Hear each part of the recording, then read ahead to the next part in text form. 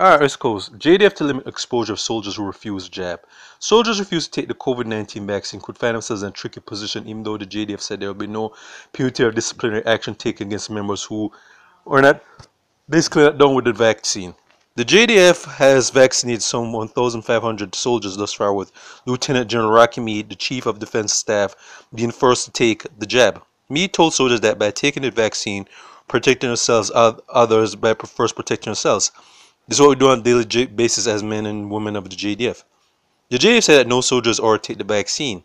However, members who not wish to be vaccinated must make a declaration which will allow the force to consider duties and responsibilities individuals in an effort to limit their exposure and manage the safety of all members.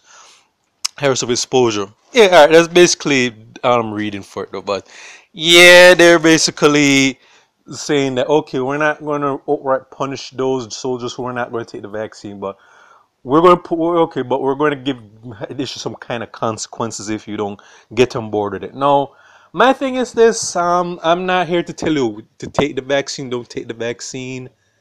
All right, because I don't. I think that's a freedom of choice.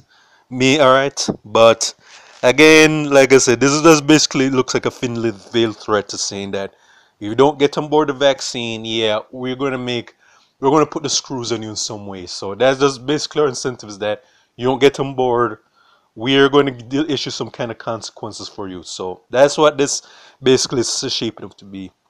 And that's all I was ready to say, but alright, but that's pretty much all I can say about this recording. It's yay or nay for me. I don't have a dog in the fight in regards to the vaccine or not taking the vaccine. So this is for State of Jamaica and the Caribbean. Check out my other YouTube pages, Miles Goes Fair, Miles Just Productions, and Real Thoughts of Miles. Alright.